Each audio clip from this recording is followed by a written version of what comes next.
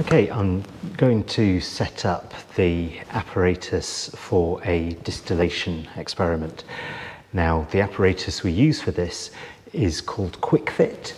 Quickfit apparatus contains glass with ground glass joints, and different bits of equipment can just slot into those joints, create a seal, and easy to assemble and disassemble. So for distillation, what we're going to do is clamp a pear-shaped flask and clamp it round the neck of the flask there. When we heat for distillation, we can use direct heat from a Bunsen burner, or we could surround that flask in a hot water bath to give a slightly more gentle heat. So this has been clamped at such a height that if we put a tripod underneath, the flask is just above that tripod, and if I put a hot water bath there, that's all contained at that point.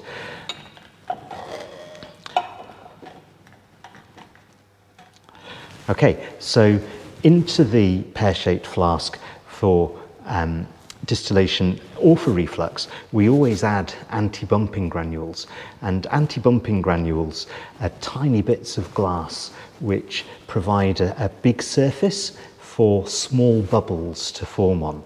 And those bubbles, when the liquid boils, won't overwhelm the apparatus and end up forcing liquid over. So the anti-bumping granules are useful there. Into the pear-shaped flask goes a still head, and the still head has a joint here. The joint connects to a condenser, it's the Liebig condenser, and just to hold those in place we use a little clip, and that stops the condenser from sliding. However, it is a good idea to gently clamp the condenser just because of the weight coming down this side. Don't clamp it securely.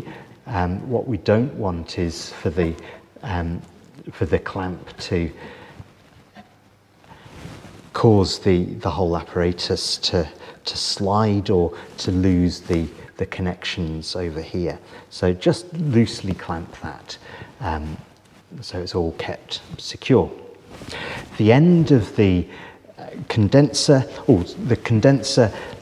the water always attaches with the water going in at the bottom end of the condenser. The water will then fill up the jacket around the condenser and then exit from the top of the condenser. Sometimes a good idea just to pop a funnel into the end of that condenser to weigh it down and keep it in the sink. Keeping all the rubber tubing tucked well away from where the heat is going to be. At the end of the condenser we pop a delivery tube. Again, we use a plastic clip to hold it in place. And we can collect our liquid, our distillate, in a test tube, something like that. Sometimes you'd use a measuring cylinder if you want to measure a volume of distillate. And it's often a good idea, particularly with volatile compounds, to pop that collecting vessel into a water bath.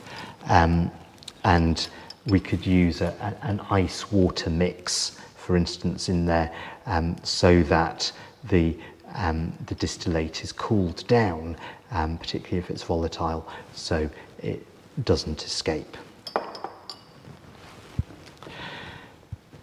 Into the top of the still head we put an adapter with a thermometer in it, and the bulb of the thermometer is positioned such that we measure the temperature of any vapours just as they enter into the condenser.